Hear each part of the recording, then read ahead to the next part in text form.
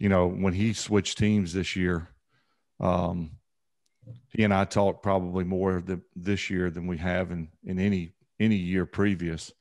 I think part of that is I had gone through what he was about to go through, and he picked my brain a little bit. And obviously, there's not a whole lot from an advice standpoint. I can tell Tom, he seems to have it figured out pretty good.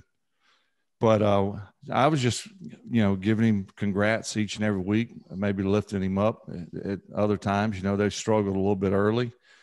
But I kept telling, and Tom's always humble and very modest in his replies and in interviews. And anytime he's speaking, he always says the right things. But, you oftentimes when trouble arises, you kind of wonder, did I make the right decision? Blah, blah, blah. So I sent him a congrats after the game and told him, I told you way back when that it was going to be better. Boy, was it ever.